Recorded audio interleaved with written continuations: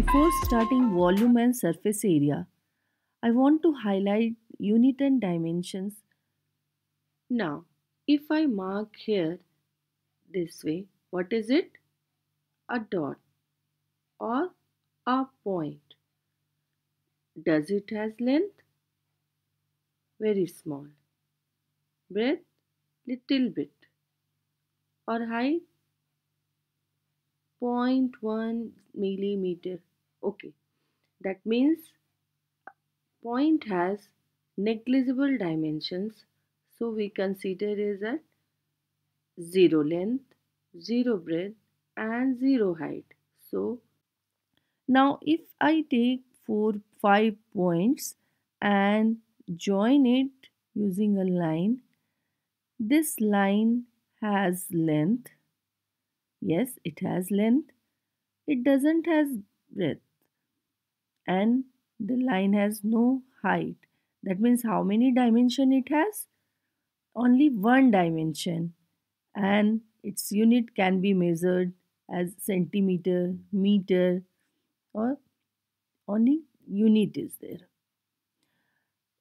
Now with this line, if I go in another direction and divide it into square units, and we want to find out its area, I divide it into unit squares. That means it has length, it has breadth also, but it doesn't have height. That means how many dimension? 2.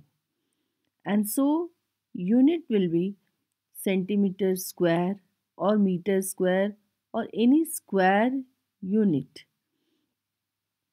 So, and we can measure the area of this figure or shape as rectangle, square, or any how much area this region covers. Now two directions we have done. If I go draw a figure square which has length and breadth, and I go in another direction, that is its height.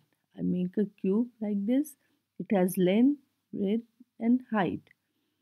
So length also, it has breadth also, and does it has height?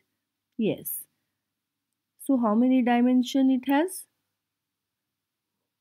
L, B, H, and a 3 dimension, and its unit is centimeter cube or meter cube or any cube unit, and we can measure its volume.